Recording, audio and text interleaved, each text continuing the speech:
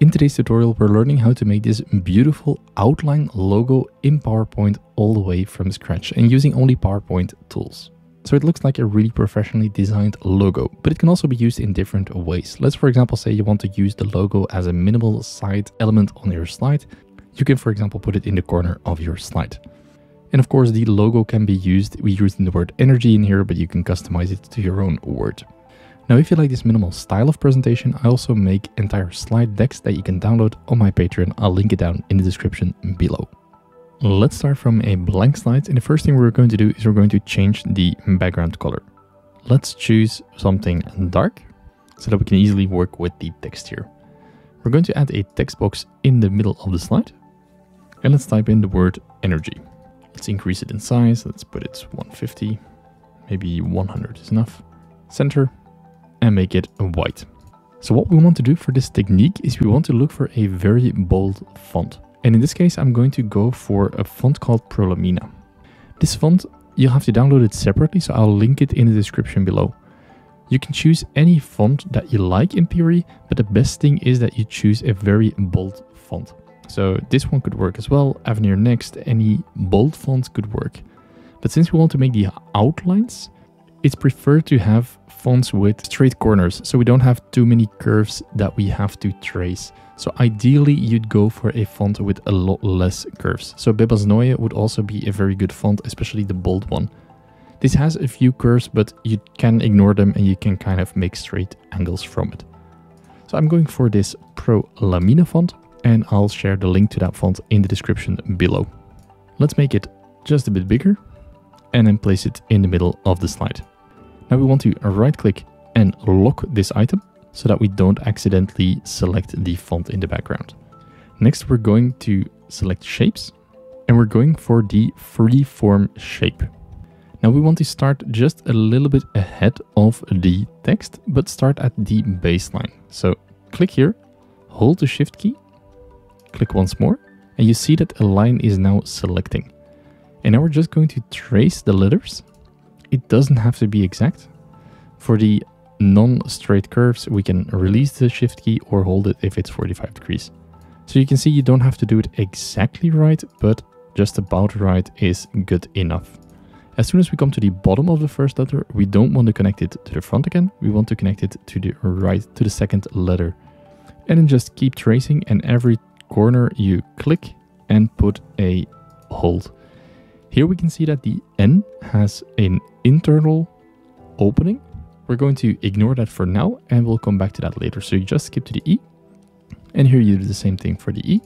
Select all the corners and then the three parts of the E.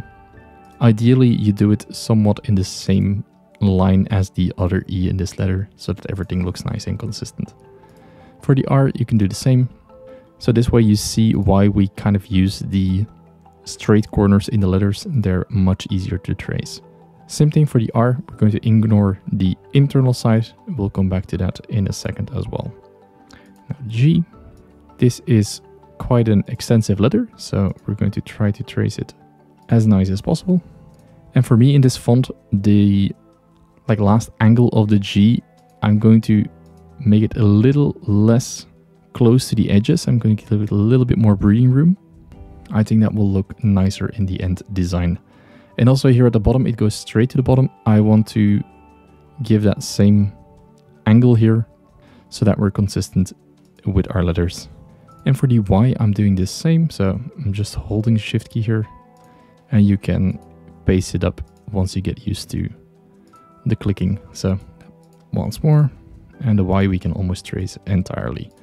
Now we're at the end and we want to give some extra line to the right, click, and then we have our final selection here and you can just press the escape key to end it.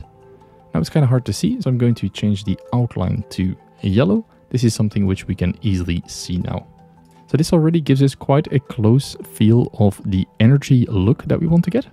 Now there's a few more things we need to add. So I'm going to add a shape, and in this case a rectangle, and I'm going to place it in the center of the N. I'm going to do no fill and give it the same yellow outline.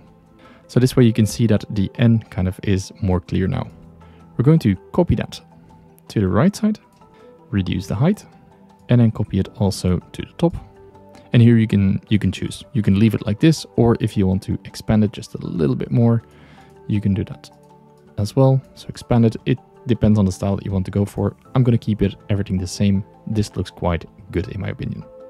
Now I'm going to create a duplicate of the slide. That way I keep one as a working file if I ever need to go back. And this one I can delete the text for now.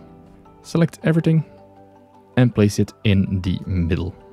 We can also make it white. So I'm going for outline and make the outline white. Now we go to the Insert tab, Icons. And here I'm going to look for two specific icons. One is a leaf, because we want to represent the green energy. Select that leaf, put it here. Let's make it white as well. And the other one, we want a plug. So like an electrical cable plug. This one here will do just fine. As you can see from both of these, this one has both sides of the plug. And we don't want that, we just need the top left part. We're going to convert it to shape, and that will split it up into different parts so that you can remove the bottom part and then you can turn the connection part. And this one we can already put in place here at the bottom left or at the beginning of the word, and the leaf we're going to put at the end. You can see this is not a very natural curve that we have created, so we can do something with that. We're going to arrange, rotate, and flip horizontally. And this way we have created we flip the leaf so that the connection is just a little bit better. You can rotate it as much as you want and then connect it to the sides. If you want to shift with small increments, you can use the arrow keys to go to the left, to the right, or up and down if you want. So that way you can position it nicely to the beginning or the end of your word. We're going to do the same with the beginning part, and we're going to reduce that just a little bit. Let's hold Control and zoom in. I'm going to close this for now, until it's about the same width, and then you can just connect them together. And this already gives you quite a nice look that we want to create. Now, if this is too thin for you, there's another thing that you could do. So select the squares as well as the energy text here and format object. Now here you can increase or decrease the width of your design. So if you select the outlines of those blocks, you can put it to 4 or 5 points. You can make it really bold, or you can go for somewhere in between. I think 3 points in our design will be quite good. Now you can see that the icons are a lot thinner, so we can scale them up nicely and make sure that they match. So this way the icons are not too small at the edges, and we can kind of connect them nicely so they're still visible on the design. Same with this one. We can increase it in size so it becomes more visible and more clear what we're doing. If for any reason you want to end the icon or put the icons closer to the word and you see that the connection isn't exactly as you wanted, you select the shape that you've created, go to shape format, edit shape, and edit points. And here you can see all the points that you have made. Now if we zoom in, hold Control, zoom in, or use this toggle here, you can either drag the points and make sure that they match, or let's go to edit points again. You can add an additional point in between. You can right click, add point, and then right click on the other one and delete point if you want. So there's multiple ways that you could do this. Let's do the same for the other side. So shape format, edit points. Let's add a point here. I like to add points and delete points because if you try to drag it, PowerPoint is not the easiest tool to kind of connect them. So it's not really a design program. So that's why I try to work in the lines or with the lines that I have available and put it right here. So this way the outline of the icons is quite consistent with the outline of the word. Now the thing is, if we select everything and group it together, it will act as one group. So that's nice, we can move it. But if we now want to scale this, we can see that the width of the icons isn't expanding in or isn't changing the same as the energy or the outline width. So you can still change that by ungrouping it again and every time going back and forth and reducing the size so it kind of matches again. Or there's an alternative that you could do if you're happy with the final result, and that is to select everything. Let's duplicate for now so we can always go back if we want. Select everything, Ctrl X or cut, and then paste or Ctrl V.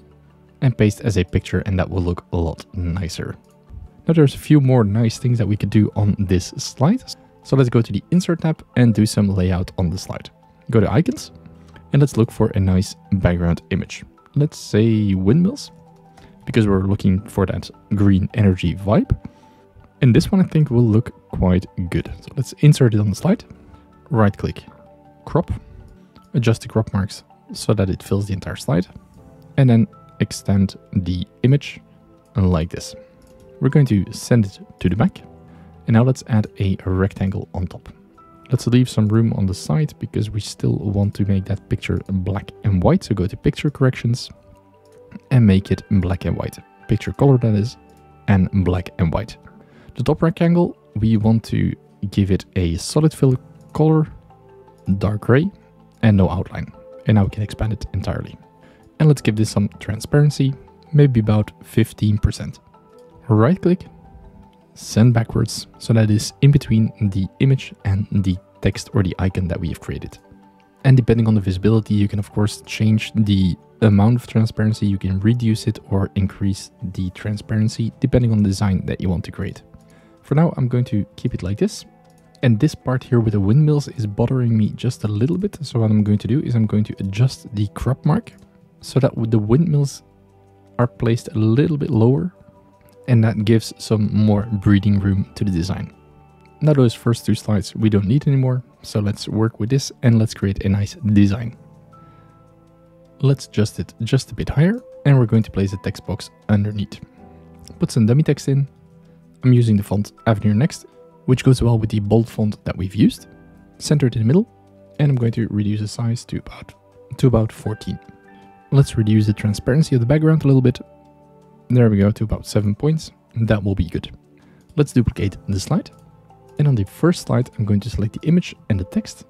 And I'm going to drag it outside of the screen, give some extra spacing to the title and subtitle, and then apply the morph transition. And that way we can see that the title and the content flies in nicely. Now there's multiple ways that you could use this element here. Let's say, for example, you want to do this as a logo. You can also put it to the side or at the bottom of your slide, and that will look quite cool as well. Let's make a regular title for this one. Give it a bold font, just a regular Avenir Next.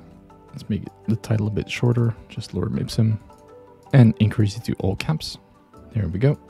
That also looks quite good. And then we have a logo at the bottom, which we could use for our presentation. It's like a consistent style element that we could use. And also for this one, we can animate it with the morph transition.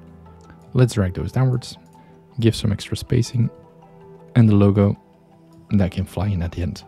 So if we now also add the morph transition, and now let's preview at the entire result that we've created.